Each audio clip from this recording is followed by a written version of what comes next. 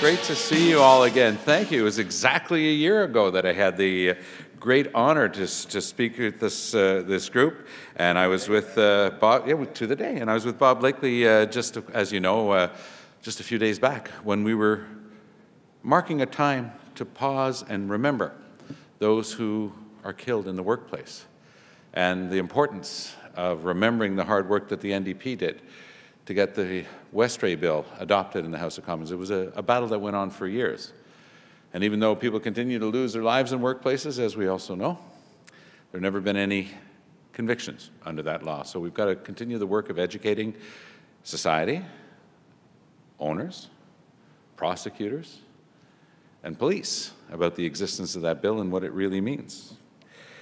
Merci beaucoup, Alexandre, de cette présentation gentille où tu fais un rappel de la proximité entre le NPD et le mouvement syndical au Canada. I'd also like to point out that my friend and colleague, Mike Sullivan, who's the Member of Parliament for York South Weston in Toronto, is here with us today. Hi, Mike. Great to see you over there. Canada's building and construction trades are the biggest private sector industry in our country. And they employ more than 1 million Canadians and contribute, as you know, tens of billions of dollars to our economy and our GDP. I come by this knowledge honestly. I come from a family of 10 kids, so we had to work hard to put ourselves through school. And I spent 4 summers at the Atwater Roofing Company doing what was then called tar and gravel roofing. I know it's all been placed by new technologies today, but I was a proud member of the sheet metal workers back then, and my brother Danny is a master stonemason in Montreal. You know, your members and you don't just build infrastructure, you help build our communities, you help build our economy. You help build opportunity for all Canadians. Like any large industry, the buildings and construction trades aren't without their challenges. Demand for skilled workers. Construction industry will need 165,000 of them in the next decade. Job mobility. 70% of workers in construction trades will move to find work during their career, and that puts huge strains on family, but it also puts a huge obligation on governments to get red tape out of the way of interprovincial mobility. We need less red tape and more red seals in this country.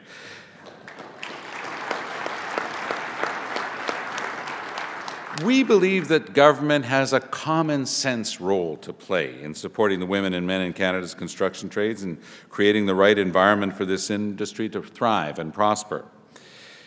In Ottawa, as Alexandre was just pointing out, we face a government that chooses crass partisanship over practical results. I'm disappointed to see that the Conservatives defeated Bill C-201. That was Chris Charlton's bill that would have given a tax credit to tradespeople and apprentices who travel more than 80 kilometers for work. Unfortunately, it was just in February that the Conservatives conspired to defeat that bill. Chris doesn't give up, by the way, and neither will we, and it's exactly the type of measure that we will bring back when the NDP forms government next year.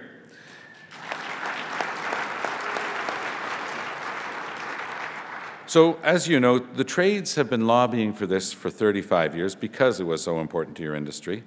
And Conservatives, including, of course, the Labour Minister, spoke in favor of the bill in committee, but when it came time to act, they voted unanimously, all of them, against helping skilled tradespeople find work. That's called talking out of both sides of your mouth at the same time. They voted against matching skills to available jobs. They voted against easing financial burden for families. New Democrats know construction trades deserve better, and we won't stop fighting to get you this tax credit. We will get it done.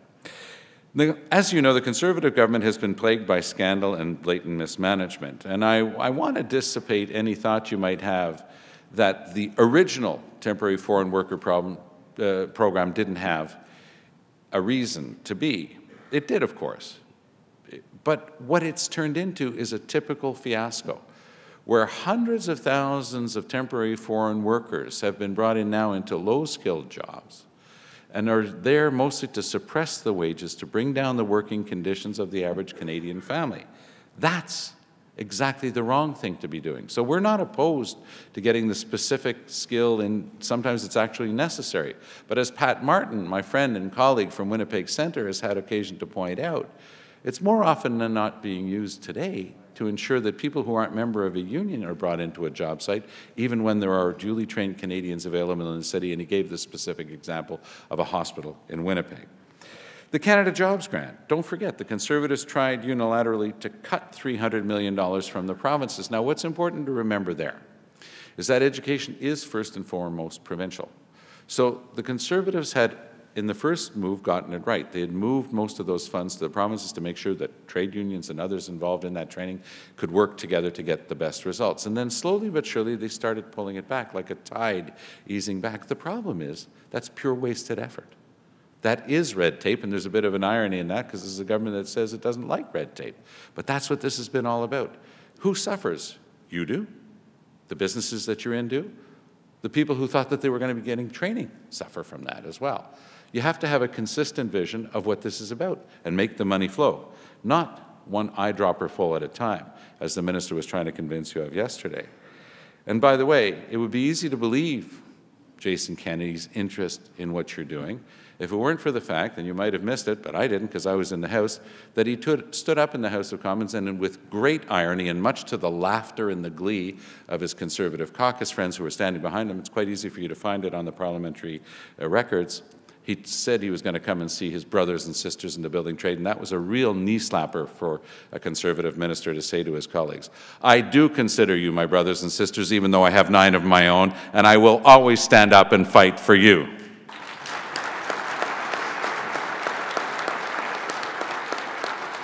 Let's remember what they did on infrastructure spending. The Conservatives promised what? They promised, quote, the largest and longest federal infrastructure plan in Canadian history. What did they actually do? It was a shell game. It was a $6 billion cut. It cost tens of thousands of jobs building our communities. The fact is the Conservatives love power, but they hate governing, and Canadians are paying the price. Well, I'm here to tell you we can do better. We must do better. And frankly, starting in 2015, with the NDP, we will do better here in Ottawa. Conservatives like to argue there's no real need for unions these days. They've chosen to attack, as Alexandre was pointing out before, collective bargaining rights, repeated back-to-work legislation. Quand on est arrivé, après la vague orange lors de l'élection de 2011, on était tout de suite pris dans la plus importante filibuster de l'histoire du Parlement du Canada, Post Canada. Les employés de Post Canada étaient au travail. Le gouvernement les a mis en lockout. Ils ont eu le culot de revenir au Parlement et dire « Hey, vous avez vu, ça ne travaille pas, ça prend une loi de retour au travail. » Canada Post has made a profit in 17 of the last 18 years. The only time Canada Post didn't make a profit was the year the government locked out the workers. That's when we took it on, and we had the longest filibuster in the history of the Canadian Parliament. Look at the track record of the Conservatives. Every time they have a chance, they vote against Labour. They locked out the postal workers, and then they said, my goodness, they've stopped working. Let's vote them back to work. That's called bad faith bargaining. I was there. I had Denis Lemlin in my office during that whole time. It was extraordinary because they had deals on the table.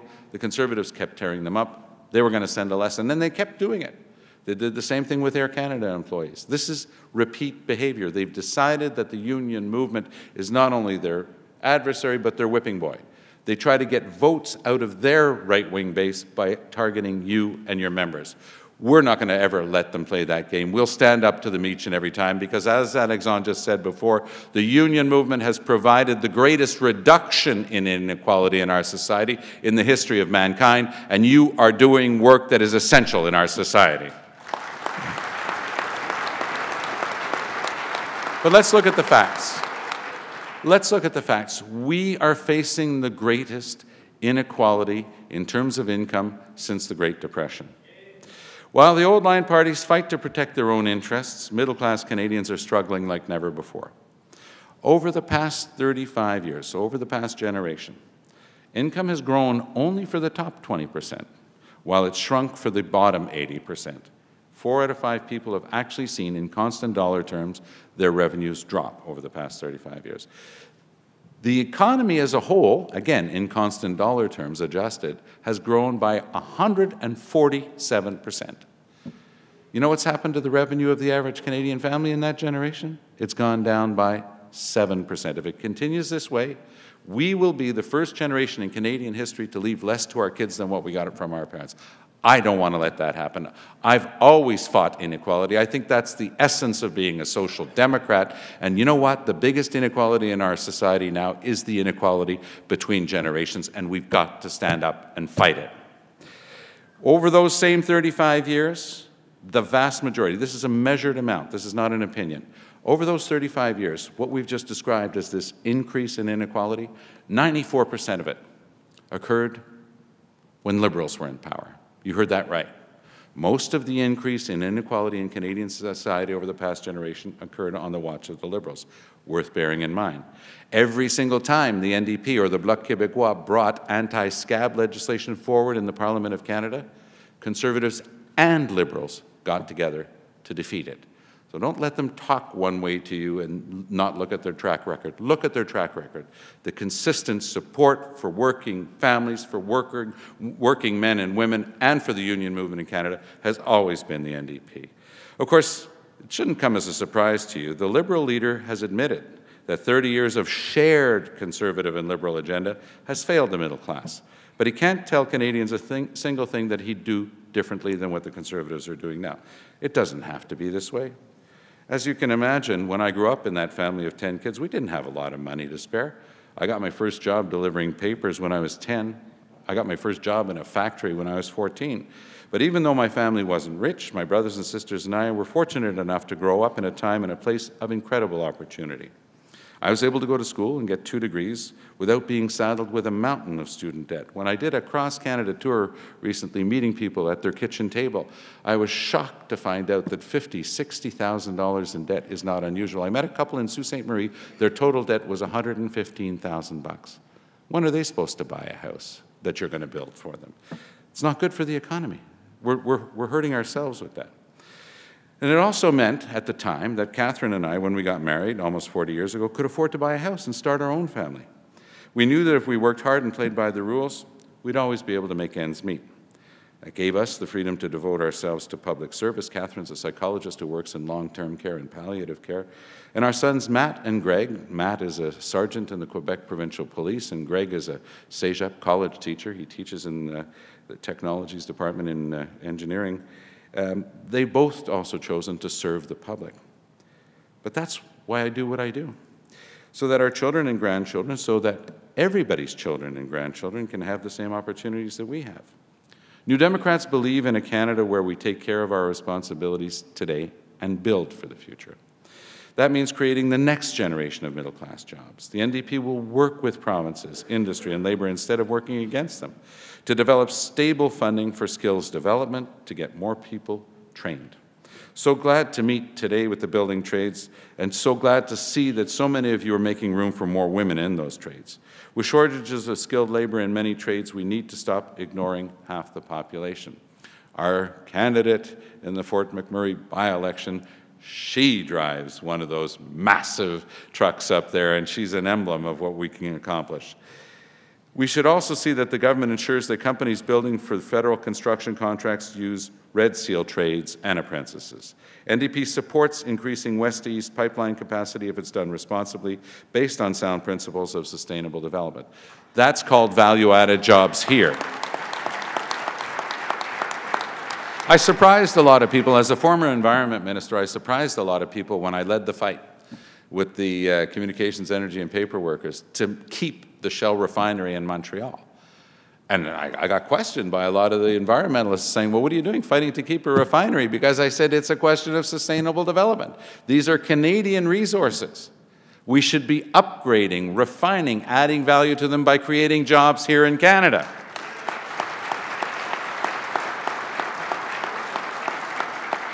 But we need an energy strategy and an approach fit for 2050, not for 1950. The Conservatives have been attacking environmental laws, hurting the Canadian economy and costing us thousands of jobs. New Democrats will work with building trades to create a 21st century energy strategy that creates good construction and skilled trade jobs here in Canada instead of shipping them abroad. Come 2020, 6 years from now, the OECD and international experts have calculated that the annual expenditure on the infrastructure for new green renewable energy will be $3 trillion. You heard that right, $1 trillion a year around the world.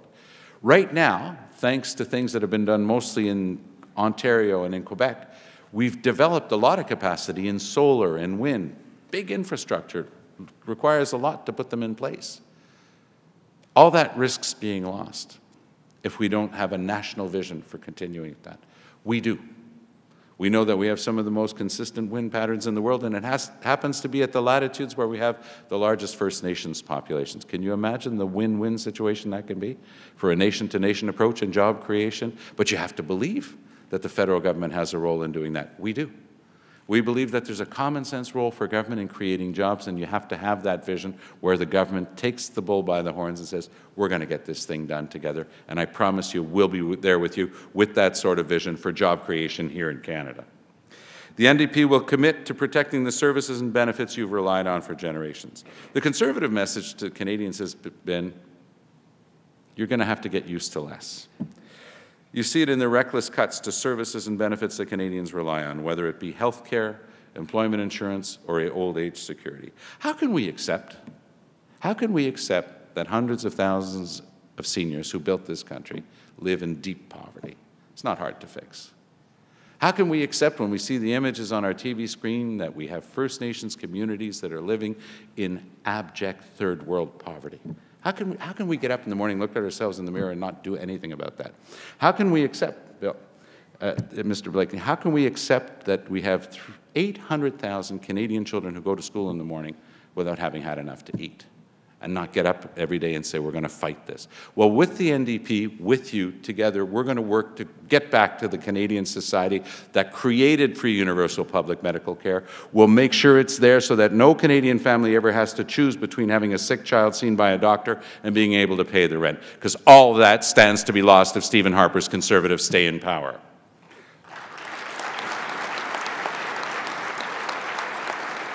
On peut vous promettre un gouvernement NPD qui va protéger le système public de santé gratuit et universel. Permettre aux Canadiens de remonter la pente un peu, pour une fois, et aider les Canadiens à épargner et à investir pour leur retraite. An NDP government will protect free universal public medical health care, ensure unemployed Canadians have the help they need to get back on their feet, and help Canadians save and invest for their retirement. The very first thing we've committed to doing when the NDP forms government is restoring the retirement age to 65. I noticed that Stephen Harper raised it to 67 at a meeting of billionaires in Davos, Switzerland. It's interesting, he didn't have the guts to come into a union hall and tell your members that they didn't work hard enough, that they could no longer retire with dignity at 65. We will bring it back from 67 to 65. Your members have worked hard enough. Thank you. We're proud in the NDP to protect the rights of working women and men in this country and to work with building and construction trades to build a better Canada. Together we can build the Canada of our dreams, not just for today, but for generations to come. Merci beaucoup. On continue. Thank you.